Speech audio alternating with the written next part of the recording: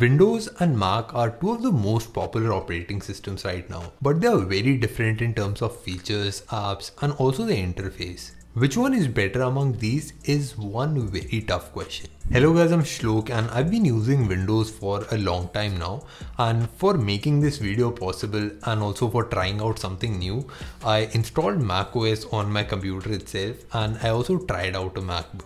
This video is comparing the OS and not actually the hardware, so please keep that in mind. The first thing that you'll notice after you open macOS is how minimal the design is. Most of the things are hidden or are very small.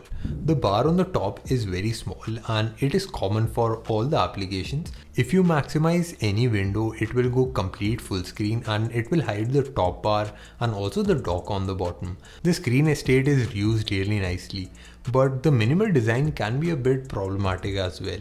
You don't have the option to increase the volume on the top bar by default.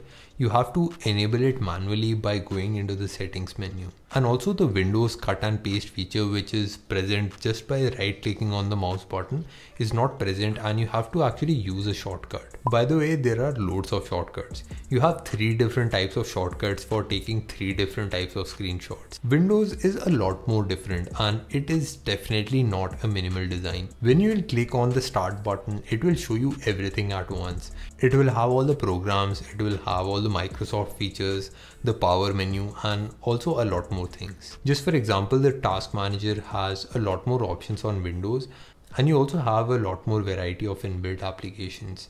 But all of this can get really messy as well. We have the control panel and the settings menu, both of them together, and some of the options even overlap between these. There are also 2 inbuilt browsers, Microsoft Edge, and we also have the old age Internet Explorer. These are the things that we all have gotten used to, but they can be problematic for new users. Both operating systems have different kind of features that you won't find on the other one.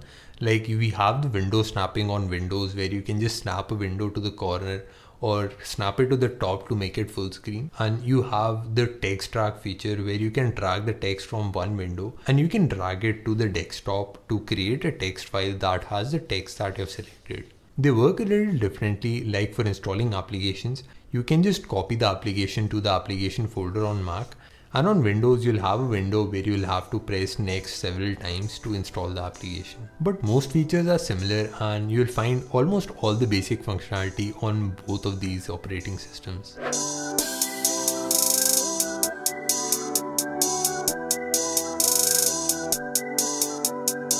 Gaming is where it gets a little interesting. If you keep the hardware aside and compare only the software and the gaming performance, Windows actually does come out on top. Yup, it's very straight. It has more games, and a lot of games that are present on macOS are bad ports, so the performance in games is also not amazing. Gaming is something macOS is definitely not good at. There are other things that it does really well though. Just for example, the audio production is a bit better on Mac, and that is because of the low amount of DPC latency spikes. And what it exactly means is you'll have less disturbance when recording audio. macOS is based upon Unix, so programming is a lot more easier.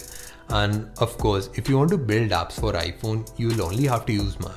On Windows, you'll have to create a virtual environment using some applications like Cygwin or something like that, and it is definitely not straightforward. If you don't understand any of this, does not matter at all. You just have to understand that if you want to do programming, then Mac is a little better option, and if you're going to choose computer science as your branch, then also it can be a good option. Mac and Windows also have a lot of exclusive softwares. Just for example, Final Cut Pro is only available on Mac, and for audio production, Windows has FL Studio, while Mac has Logic and GarageBand.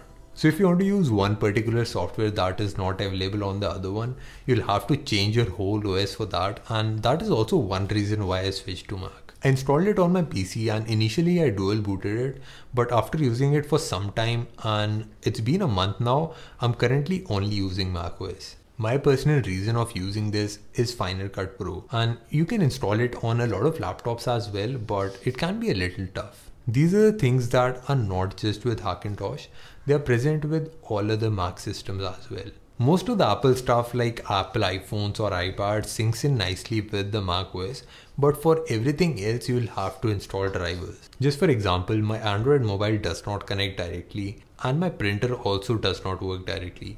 And also most hard drives that are formatted with NTFS do not work with Mac. So if you're going to use Mac, then you'll have to reformat all your hard drives to exFAT or FAT32. So the simple answer would be this: if you need some kind of a specific software, then you can choose either one of them according to the software that you want. For gaming, it would definitely be Windows because the performance is a lot more better, or for programming or audio production, Mac would definitely be the choice. So that was kind of it for this video, guys. If you liked the video, make sure to press the thumbs up button and subscribe to this channel for more content like this.